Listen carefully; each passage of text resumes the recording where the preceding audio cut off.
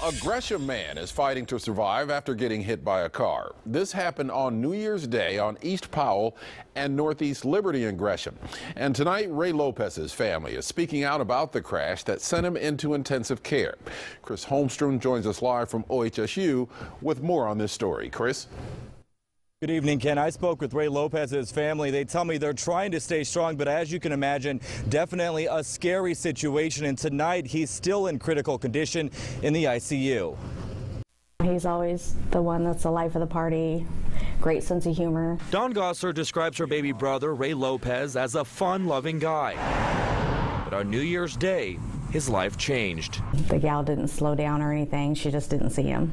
Lopez was getting off the bus in Gresham, and as he was walking through a crosswalk, a driver slammed right into him. He had, they said, severe facial trauma, a lot of bleeding from the mouth and his face. He was rushed to OHSU with life-threatening injuries. His family tells me he suffered extreme trauma and broken bones throughout the right side of his body. I didn't know if he was going to make it. I mean, I've never seen him that still, and I mean, the bruises and everything. After undergoing several surgeries, Lopez started showing improvements, like breathing on his own and starting to talk.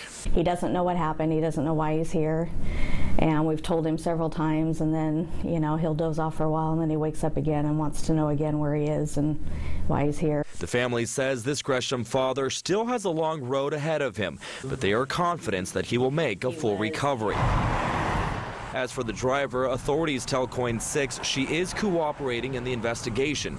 Police also say that speed and alcohol do not appear to be factors in the crash. And I definitely have sympathy for her because I know she didn't set out to do this. But when I heard that she swerved around traffic because she was in a hurry and she ran right into him, that makes, you know, the sympathy a little harder. And as you can imagine, it'll be a while before Ray can talk and walk again, but his family tells me once he gets out of the hospital, he'll go through several months of rehabilitation.